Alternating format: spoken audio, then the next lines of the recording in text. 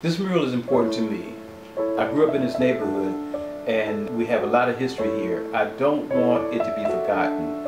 Every person on this wall has given their life to the development of our community and of our world. When people come out and look at it, it reminds them of our history. It speaks to them.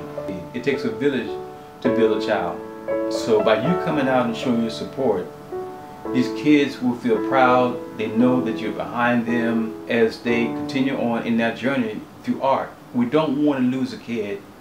We have some kids that are doing tagging and now they're becoming muralists. So it's important to them to know that what they're doing, people appreciate.